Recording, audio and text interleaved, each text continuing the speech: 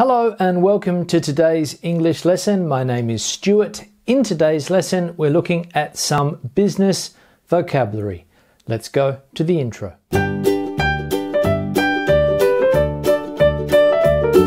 Now, as I said, today's lesson is looking at business vocabulary, and all of these words here are associated to business or the economy or starting a business. And the business vocabulary here could come in handy if you have an exam like first certificate or advanced and you need to speak about a business topic. These words could come in handy. Or even if you just want to have a conversation and talk about business with your friends, with your colleagues at work, a lot of these words can come in handy. So we're going to start by looking firstly at the economy and the sectors that the economy is divided into. So for example, we normally divide the economy into a primary, a secondary and tertiary sectors. The primary sector being the raw materials, agriculture, fishing, mining, etc. Secondary is the industry that then takes those raw materials and turns them into a sellable product. And the tertiary sector is the services sector, where those goods come into the market, let's say. So the primary, secondary and tertiary sector, or the service sector. Now, inside particular countries, we can have state enterprises or companies, or private enterprises or private companies. Now, when I was younger, it was very common to have state enterprises for the telephone company, the gas company, the electric company, normally belonged to the state. But there was a process a few years ago, or many years ago now, where state companies became private companies, okay? The governments sold the company. So for example, the Australian telephone company Telstra became private. It went from a state company to a private company. Again, with the airline, with Qantas Airlines. Qantas was a state enterprise, then it became a private enterprise. Now, normally state enterprises are considered monopolies. So for example, Telstra in Australia was a monopoly. It controlled the whole market. If you wanted to make a phone call, you had to do it with one company.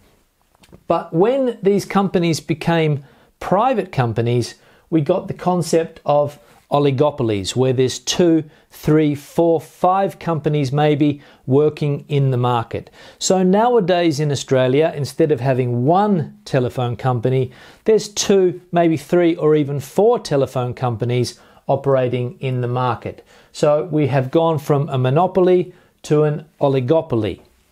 Now, the opposite of these two is perfect competition. Perfect competition is when there is a lot of different companies operating in the market and the prices are good for the consumer or the customer, and also there's good service.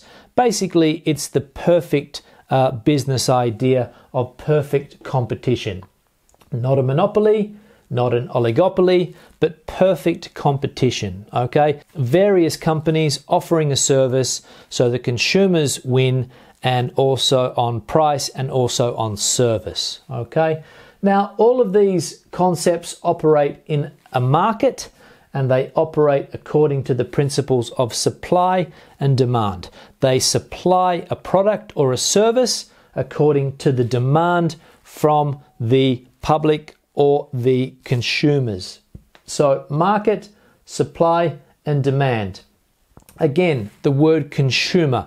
We are consumers. We consume products, okay? And the concept is called consumption. Consumers consume, and in this consumption economy where we buy and sell things, we consume products. You take a product, you sell the product, somebody consumes that product, the consumer. Now, the idea that a lot of people have is to invest or to make an investment. You take your capital, your money or your assets, and you invest that money. You can invest or make an investment in another company. You can invest in property. You can invest in different things that people offer. So you can put your capital to work. A lot of people decide to put their capital to work by starting a business. They start a business. They start maybe a small business or a medium-sized business, and they invest their capital in the business.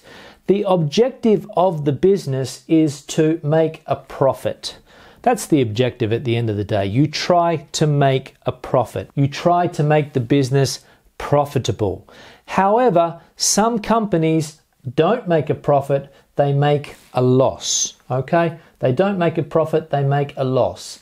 And one of the reasons why they might make a loss is because their overheads or their fixed costs, overheads or fixed costs are too high. So maybe they pay too much rent for the building. Maybe their energy, their electricity or their gas bills are too high, and they don't have enough incomes to satisfy sometimes the overheads, so the business is not successful and it closes or goes broke. So when we talk about types of businesses, we can talk about manufacturers. Manufacturers are the people that manufacture the products. They take a product, they make the product, they manufacture the products. We talk about distributors. Distributors distribute the products from the manufacturer. And then we can talk about wholesalers or retailers. Wholesalers normally are people that buy a lot of a product and they store the product, okay, in a warehouse. That would be a wholesaler. The distributor could just be a small company that gets goods brought in from another country as the official distributor. They can distribute the goods to a wholesaler, or they can distribute the product to a retailer. A retailer is the person that then sells the product directly to the people on the street. So for example, the manufacturer would make the dress. The dress would be distributed to either a wholesaler or a retailer. The retailer can buy from the distributor or from the wholesaler and then sell the product to the consumer. So all of these words related to business to help you build your vocabulary in English. Now, thank you very much for watching the lesson. If you have any questions or comments, please leave them in the section below. Remember to give the video a thumbs up if you liked it. Share it on social media, please, as well. I'll see you in the next video English lesson. Have a good day. Bye.